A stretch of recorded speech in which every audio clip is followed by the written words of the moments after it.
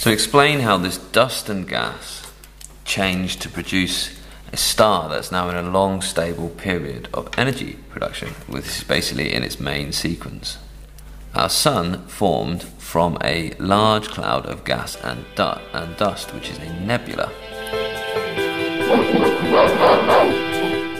Hi there, this is a question on the life cycle of stars, and specifically from the nebula into a main sequence star. So this is about memorising and getting in that level of detail in your written answers to make sure you get those marks.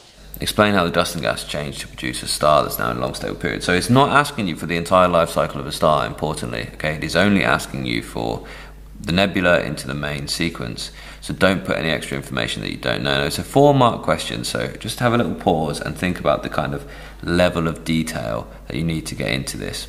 Well, let's start with the nebula, gas in space. All that dust and gas in space is all attracted to each other by gravity, okay? So gravity pulls that cloud of gas and dust together.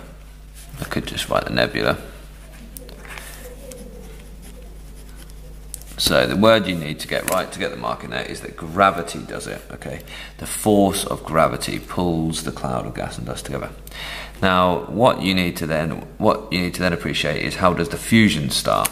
So, well, the gravity pushes those things together and they start rubbing together and you get heat, you get high temperature and pressure because of that. All the dust and gas is now close together and rubbing together, doing friction, you get high temperature and pressure.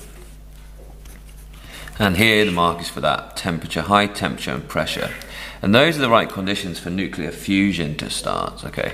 So under the high temperature and pressure, nuclear fusion starts. And this is the period that we call the protostar.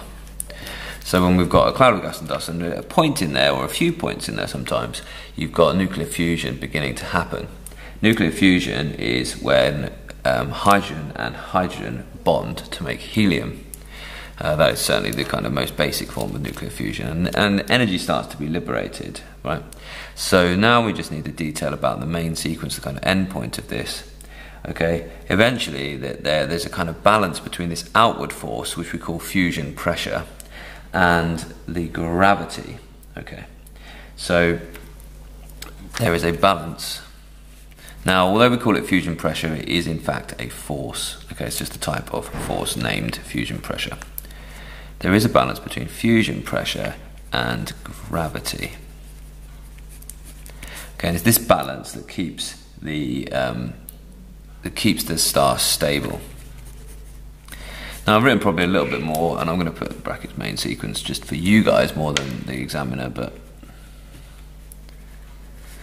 so we'll call that the main sequence of the star. The mark here is for gravity being the thing that pulls the cloud of gas and dust together. The mark is for high temperature and pressure.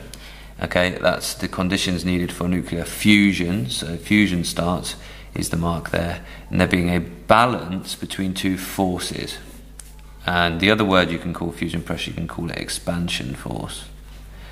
Okay, or just fusion force, radiation pressure, you can call it as well. But there's got to be a balance between two forces is the important thing there, and that's the reason for it being stable. Okay, the thing I'd like to say about this is just that they've asked you for a small part of this like long-winded life cycle of stars, so you need to have that level of detail. You need to have basically like 4 marks for each kind of section of that life cycle of stars. You need to have a really detailed explanation memorised for your life cycle of stars.